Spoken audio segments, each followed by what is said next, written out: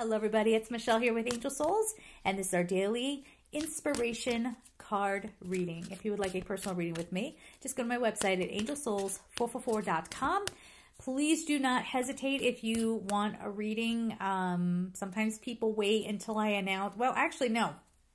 The past several years people have waited until I said that I was running ahead of schedule to come in. Well, then everybody rushes in, and now we're back to the normal wait time. So just, whenever you feel like you're ready for a reading, just sign up, okay? And keep an eye on the description box for any upcoming lives. The next one, as of the recording of this video, will be preparing for the 11/11 energy portal. I know it sounds so sci-fi, doesn't it? It's just language. It's okay. Our human language trying to explain something spiritual. What you gonna do? All right, so what do we have here? Claircognizance. I'm telling you, between this and the weekly, make sure you check out the weekly. It's all about listen. And I recorded, a few days, the reading for a few days ago was clairvoyance. This one is claircognizance. So listening to the soul self, the sensitive self.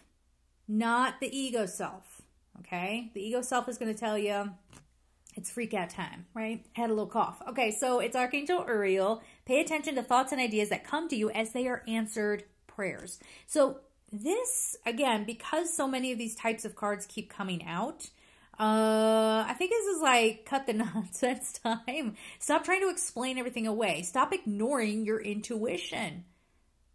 And stop competing with your intuition. I know.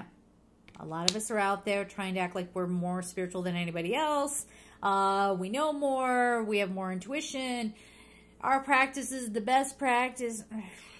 Listen, okay? If there's a disaster, God forbid, who cares? Nobody's going to be looking at your credentials, okay?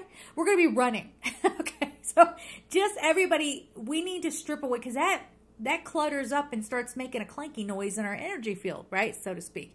And when we have that competition thing going on, or we want to degrade what somebody else is doing because we want to be the one known for that, and so on and so forth.